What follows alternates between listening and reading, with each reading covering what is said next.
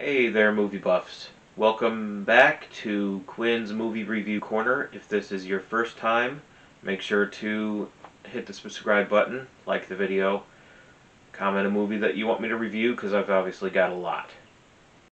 Some of these movies behind me I have never seen before. So I figured instead of reviewing a movie I've seen 1,000 times, I would review a blind buy. Now, if you don't know what a blind buy is a movie that you see that looks good, that you don't know anything about, you haven't read any review on, you haven't watched a trailer for it. Say you're looking at movies and you see, hey, Johnny Depp. I like Johnny Depp. Johnny Depp was really good in The Secret Window, Edward Scissorhands. Maybe I'll buy it just because he's in it and they can't make a bad film with him in it. Today I am going to be reviewing the movie Trans-America. Now, this is kind of funny. It's a little bit of a funny story here because I don't know where this came from. I assume that it was my wife, Stephanie's, contribution to this massive collection. She had never seen it before. She doesn't know where it came from, so I must have bought it thinking that it would be a good movie. What I do know, however, is that it's from Oro something. There's a receipt in here. Oro Valley, Arizona, and it was bought for $9.99 at Blockbuster when the Blockbuster was still there, apparently. I'm in Ohio, so I don't know how a movie got from Arizona to Ohio. And it was bought in 2007, which is kind of funny that they kept the receipt in the movie. And then the secondhand store where I got it also kept the receipt in the movie, which is really funny. Starring in the film is Felicity Hoffman. She was in Christmas with the Cranks and Raising Helen. Those are the ones that I know her from. Well, it's Christmas time, so I figured I would wear my ugly Christmas sweater today. Also starring is Kevin Zegras. He's mostly known for his childhood acting, and he was actually in the Magic School Bus from 1994 to 1997. I remember growing up with that in the background all the time. Now, how I recognize an actor or actress is what have I seen them on. So when I saw the psychologist on this movie, I didn't realize that her name was Elizabeth Pena. I recognized her as the lady from Batteries Not Included, which I will be reviewing on this channel at one point.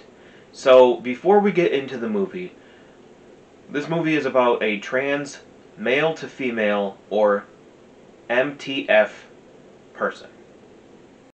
I've not always been educated on the trans community. Okay, here's a little bit of a story time. I was watching a lot of reaction channels, and the YouTube algorithm brought me Rolly. He is an amazing comedian. Reacts to piercing videos, and I don't have any piercings, and I watch him all the time. So he was reacting to 5-minute hacks for piercings. And so me and my wife were just enjoying his content. We started binging his content, and then he has different people on his as like guests. And one time he had this guy named Jamie Dodger. At first, I assumed that Jamie Dodger was a cis man, which is like me. I'm a cis man. I was assigned male at birth. I live as a male. That's what a cis man is. I didn't even know that term before watching Jamie's content. So I assumed he was just a guy.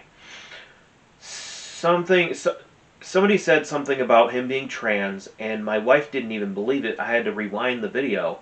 And so then we started watching Jamie's content. And that's when I started learning different things like male to female, female to male, packers. Those are male genitalia for female to male look. So shout out to Jamie Dodger. I appreciate the teaching, and I love to learn, so and I love to laugh, and you're definitely a great comedian as well. I'm very glad that I learned everything that I have learned from Jamie Dodger and Rolly before watching this movie. If I had watched this movie a year ago, it would not have affected me the same way it has now. So if you haven't watched the movie, there are a couple things that I should probably prepare you for, just in case you go in it blind like I did. So there are quite a bit of full frontal male nudity on this movie, and one gay sex scene. So, on to the movie. Oh, Bree is a male to female person transitioning in their final stages of the transition. Before she can get bottom surgery, she has to go through 2 stages of psychological testing or screening or whatever you want to call it. So that basically it makes sure that she's actually ready for what her new life is going to be like. So she gets a phone call for Stanley. Now, Stanley was her dead name, meaning that was her name before she transitioned into a woman, and she changed her name to Bree. So the phone call was from the New York juvenile detention facility, basically saying that Stanley has a son that needs to be bailed out of juvie. Now she goes to the psychologist, Elizabeth Pena, and she says, I got a call from for Stanley last night, and the psychologist says, no third person. So that was kind of interesting. So going into the meeting, the psychologist is going to sign a paper saying that Bree is ready for her final transition into a woman. However, the psychologist is a little bit weary of signing the paper or giving the paper to the people, whoever needs to be given it to, because Bree is basically killing off every aspect of Stanley. The question is, how? The answer is Bree had a lesbian affair with a girl in college. The girl got pregnant. She raised Toby, the son, and she ended up passing away, and then Toby is in juvie in New York. So, Bree goes to New York, bails out her son for $1, and he assumes that she is like a church person that's trying to save him from what he went to jail for, which is basically, he was a gay escort. So, as in improv, she goes with it. This movie is actually quite funny. So she goes to his house, or his room that he shares with 3 different people, and he says that he's going to be hitchhiking to Los Angeles to be in some gay adult films. Bree doesn't want him to hitchhike because obviously that's dangerous. So she decides they are going to drive together to Los Angeles, or so he thinks. So she decides to, instead of driving from New York to Los Angeles, she decides to do a windy trip through almost close to his hometown. He does not want to go to his hometown. His mom married a man, his stepdad, and they didn't get along. So Bree thinks that by bringing him home to his stepfather, that she was going to leave and that was going to be it. She wasn't going to be a mother, she wasn't going to be anything to him because he would be with his family. She was mistaken, because when they did get home, the stepdad walks in, hugs him, and then you start to realize that the dad was a predator. So they fought. And the lady that they were talking to, his neighbor, smacks his stepdad over the head with a box, and he passes out. It reminded me of that Raising Hope, where the mom keeps hitting people over the head with a television. So they leave the town, and Toby wants to spend the night outside instead of go to a motel room. So she doesn't like that idea because there's snakes and things and whatnot. So Toby watches as she takes her vitamins, her hormones. She doesn't tell him that yet. So she says that it makes her go number one. That's how she puts it.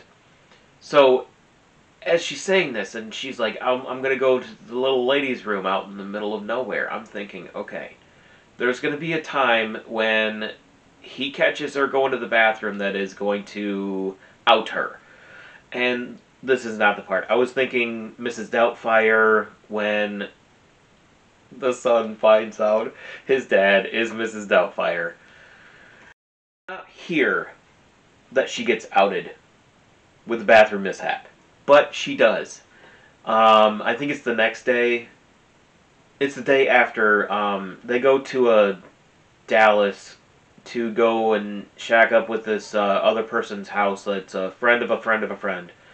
And she's also trans, but she's not hiding in her own home. So she has a trans party, and so Bree is freaking out that, Toby's gonna realize that she's actually trans. The next night, she has to use the bathroom. He pulls over, and she squats behind the car, as women do. She sees a car behind her coming up. She gets freaked out, panics, goes to the side of the car, and pees standing up because she already walked. So then Toby realizes, oh, those those lights are really bright. So he moves the rear view just perfect to see everything, and it shows everything. The movie shows everything. It's a very, to me, it's a very funny. He is freaked out. He doesn't talk to her for that night or the morning after until they get to a little shop, outdoor shop. So they have Native American artifacts, and he's really, really rude to her. So the clerk says, "You be nice to your mother," and Toby freaks out and outs her, saying that she's not a woman, she has a penis, things like that. So Bree is driving. He's in the back seat. He wants her to drop him off in the next town, and then he starts asking questions like, "Did they cut your penis off?" And she said, "No, that's not what they do." And this is what made it kind of interesting to me because I had no idea.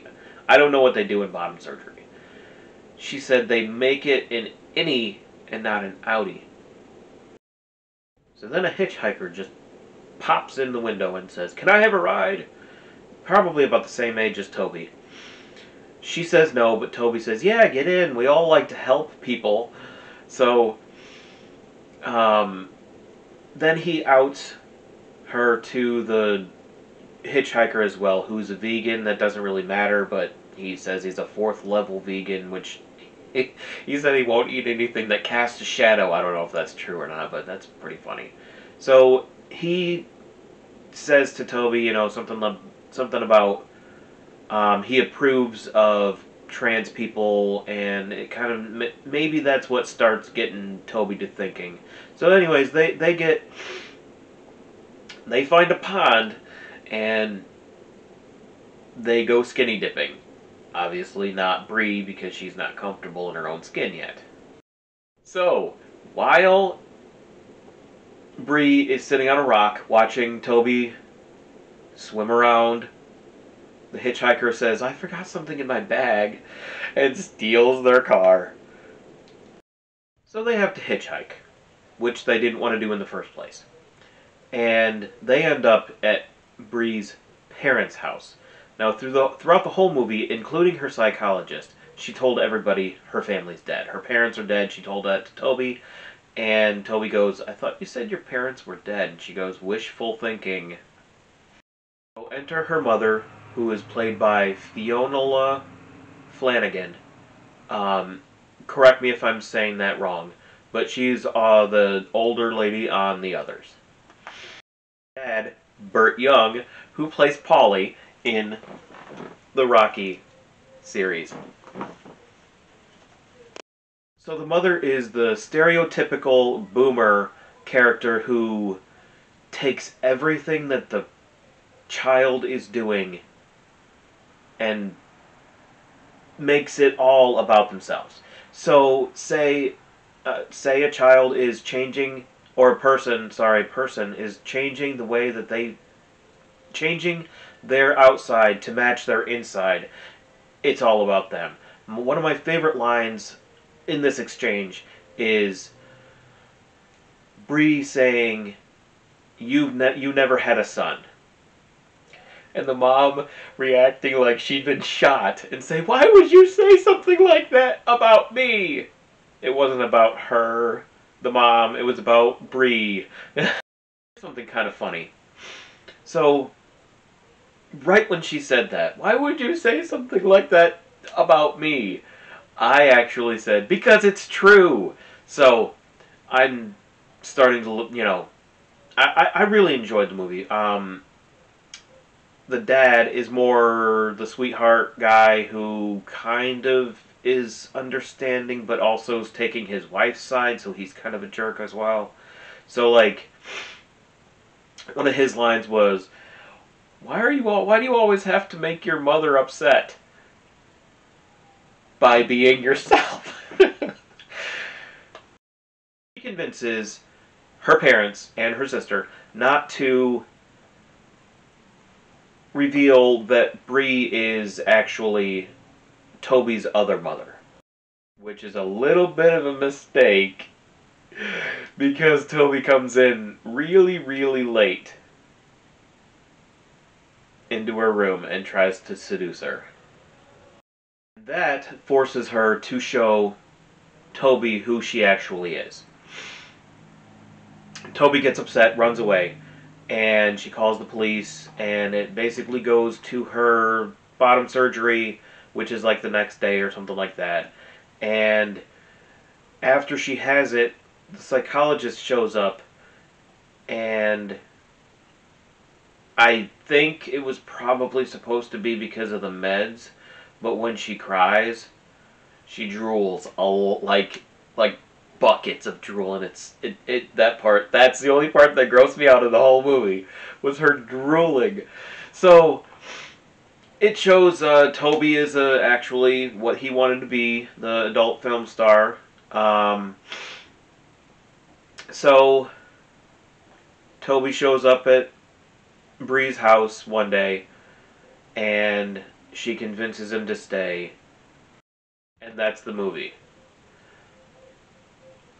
Like I said before, if I had not known about the trans community and the different things, aspects of it, I would have not enjoyed the film as much as I did watching it now.